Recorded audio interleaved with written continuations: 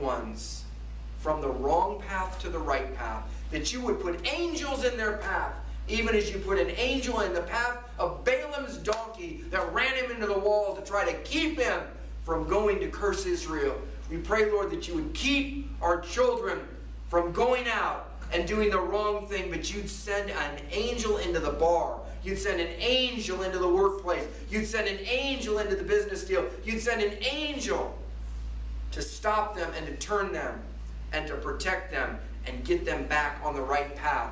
And we release the transference of angels to our bloodline and lineage, that it might be well with their souls, that they might walk in the fullness of the blessing of Jesus Christ of Nazareth.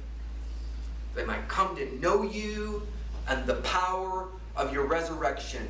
So we thank you for releasing your angels on assignment to this congregation to bring more people to hear the word of the Lord, to be equipped unto every good work, that you would send angels through the internet and angels with the CDs that go out unto the people, and that you would confirm your word by the Holy Spirit with signs and wonders and diverse miracles and gifts of the Holy Ghost, that the gospel might be fully preached in all powers, signs, and wonders for your name's sake, that people will be able to say, we know his name.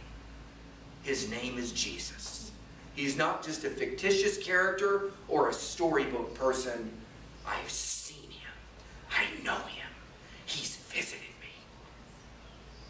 Lord, reveal yourself to your people and prosper your people, that they might have nothing missing, nothing broken. They lack no good thing. They would walk in healing, deliverance, and perfect peace. And the angel of favor is released over this congregation and over the people that are present here and on video. The angel of favor, special favor, is being released to give divine connections and open doors of opportunity right now to you, in Jesus' mighty name. Those in agreement said, Amen. Amen. The ministry of angels.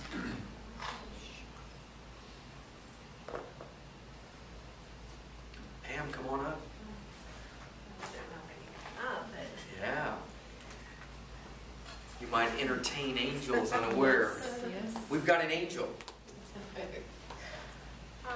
When you were talking, it just made me think of an experience of my grandmother's, and she had stomach cancer before I was born, but she and my mom had told me about this testimony. And they had a whole big family get together around the table in Afton, Iowa, and I think it was Christmas time.